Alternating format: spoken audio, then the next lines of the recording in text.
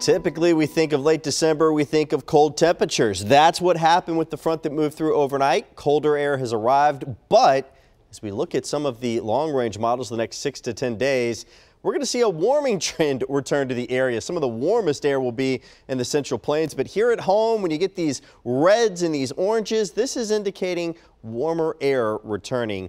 And as we look at the 7-day, you'll see that actually does pretty much pair up with what our extended outlook is showing. Now, right now, it is cold. You've got that cold air behind the front that pushed through this morning, single digits to the north. That mild air mass is southeast of us. And here at home, we've got those 40s and 50s out there, but it's rain free. The clouds continue to push out as well from Power of 5 radars. As you see, 45 for Nashville, also in Columbia, 44 Murfreesboro, 43 in McMinnville, and Cookeville at 45 degrees as our sky continues to turn clear.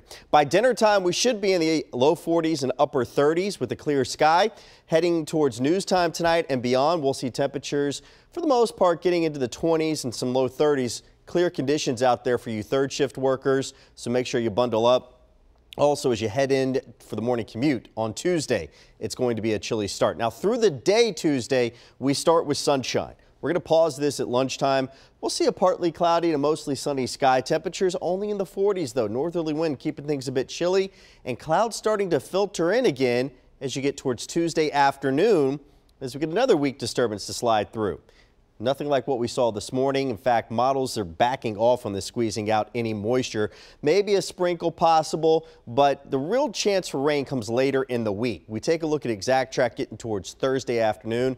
That's when we start to see some greens returning here on ExactTrack, bringing rain chances into your Friday morning as well. And even into the first half of the weekend, we're going to look at some chances for showers.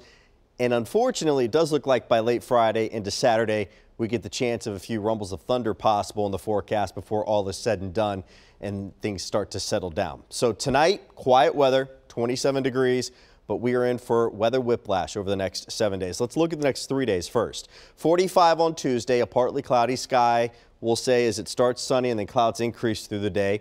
38 Tuesday night into Wednesday morning as those clouds continue to filter in. 50 Wednesday. I'll keep rain chances out altogether. Like I said, models are backing off on all of that. 60, a slight chance of rain on Thursday. 70 on Friday, but yes, some rumbles of thunder possible with the rain. Rain into Saturday. Temperatures around 62 on Saturday and then falling again thanks to a cold front and only into the upper 40s on Sunday. 50 and dry on Monday. So weather whiplash, weather roller coaster, whatever you want to call it, the next 7 days, up and down we go, Vicki.